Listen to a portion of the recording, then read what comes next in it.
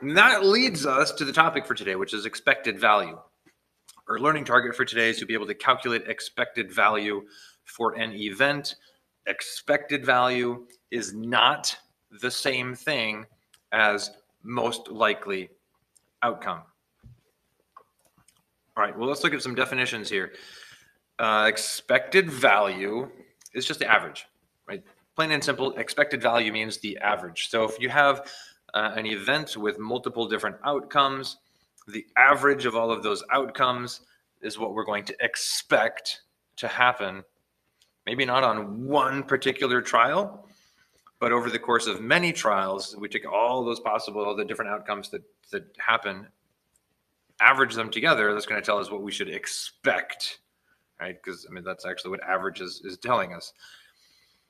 Add all these up, divide by the number of possibilities, right? So that's saying here's all the things that could happen if I divide by the number of trials. Here's the mean is telling you this is what you should expect to happen. It's not going to be this number all the time, but that's our expectation. It's going to put it right there in the arithmetic middle.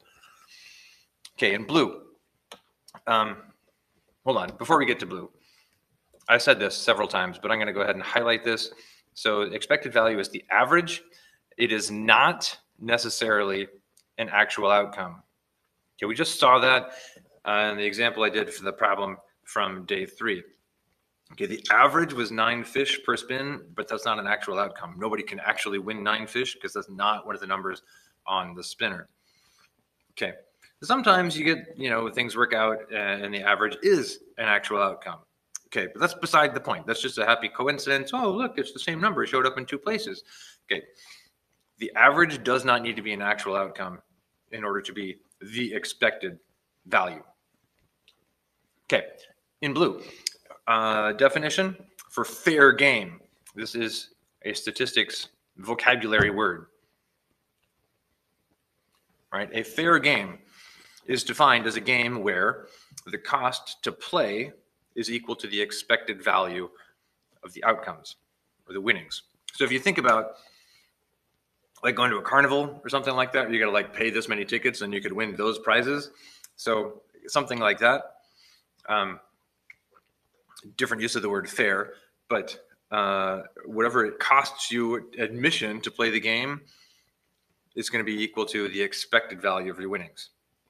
Right? So maybe you play the game, if you lose, you get nothing, and if you win, then you get this big prize, right? Well, if you got to pay $1, and then there's 2 possible outcomes, you win or you lose. If you lose, you get 0. Winning would have to be 2 because 2 plus 0 is going to average to get 1, right? So that would be the cost to play in order to be fair, right? Games don't have to be fair, but that's the definition for what a fair game means. Okay, in green, the expected value of one event can be simply multiplied to find the expected value for a repeated event. We just saw that several seconds ago, in that problem from day 3. The manager of the Wheel of Fish said, what's the average? And now if blah, blah, blah is the number of people that spin the Wheel of Fish, the expected value for that many people, I just multiply.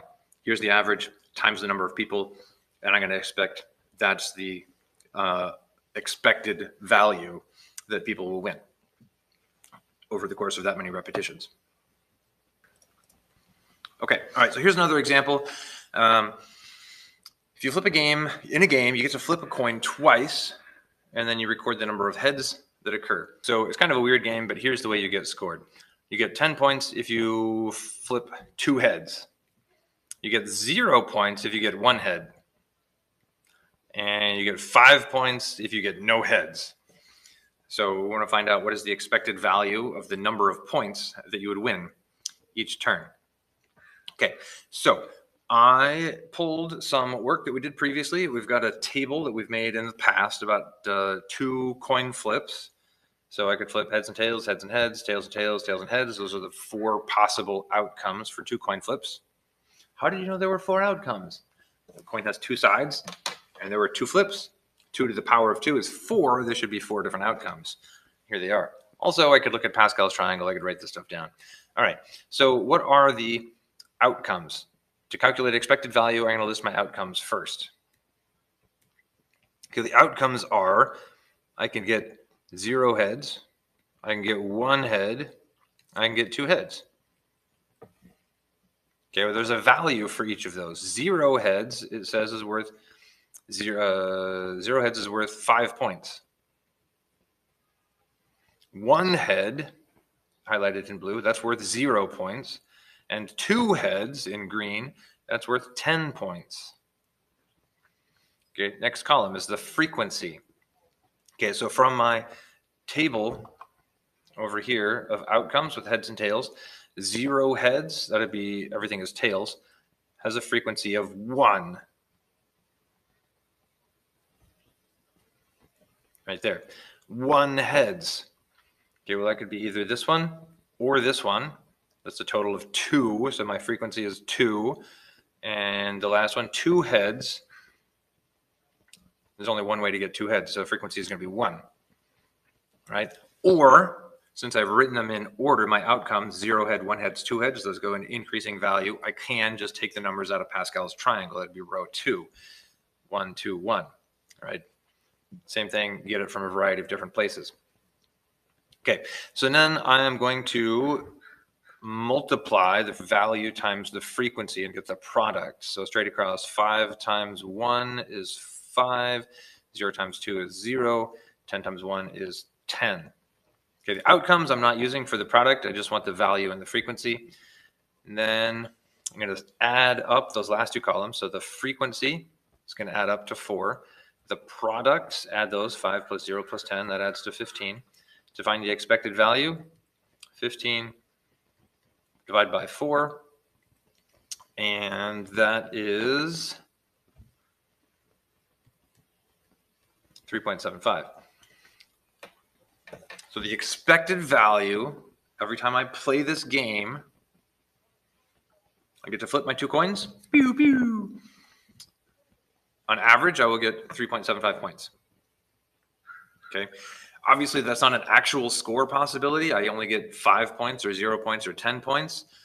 But based on the point values and the frequencies, the average is going to be 3.75, right? So if a whole bunch of people played this game, we add up all of their points, divide by the number of people, the average amount is going to come out to 3.75, right? That's basically what we've just done. Right, so the expected value is what I should expect for planning purposes. It is not necessarily an actual outcome. Okay, if I was going to play this game at a carnival or at a casino or something, don't go to casinos. The fair price, in order to make this a fair game, I would need to pay the equivalent of whatever 3.75 points is worth in order to have a chance to play the game. So every time I want to have a turn at this game, flipping the coins, I would pay 3.75 points, right? And sometimes I'm going to get 0, and so I lose. Sometimes I'm going to get 5 points, and so I'd win a little bit. Sometimes, if I'm lucky, I'm going to win big. I get 10 points. Woo! Most of the time, I'm going to lose, right? Because it's got a frequency of 2. It's going to happen twice as often as either of the other 2 things. So, right, that's the way that goes. All right, well, let's take a look at one final example here.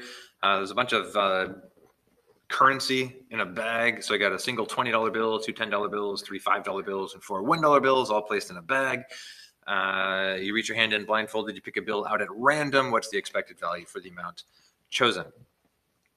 Okay, so I'm going to go ahead and combine the first 2 columns, the value and the outcome, because all of the outcomes here are numerical. I get this many dollars or that many dollars. They're numerical. So I don't actually need a separate column if the outcomes are numerical. So I could get a 20, I could get a 10, I could get a 5, I can get a 1. Frequency. Well, there's only one $20 bill. There are 2 10s, there are 3 5s, and there are 4 1s. So there are my frequencies. Products, so just multiply straight across. 20 times 1, that's 20. 10 times 2, that's 20. 5 times 3 is 15. And 1 times 4 is 4. Add down the frequency column. 1 plus 2 plus 3 plus 4 is 10. 20 plus 20 plus 15 plus 4 is 59.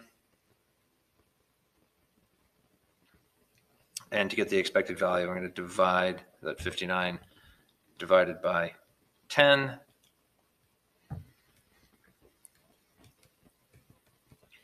and that is $5.9.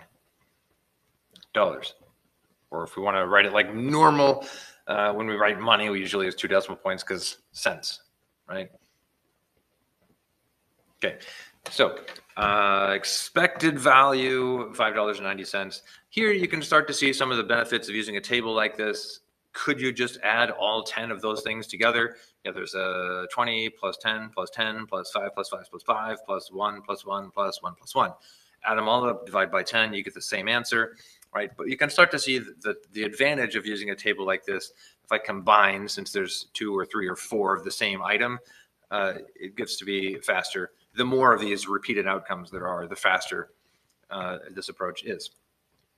All right, so the expected value is obviously not an outcome. There is not a $5.90 bill because that doesn't even exist.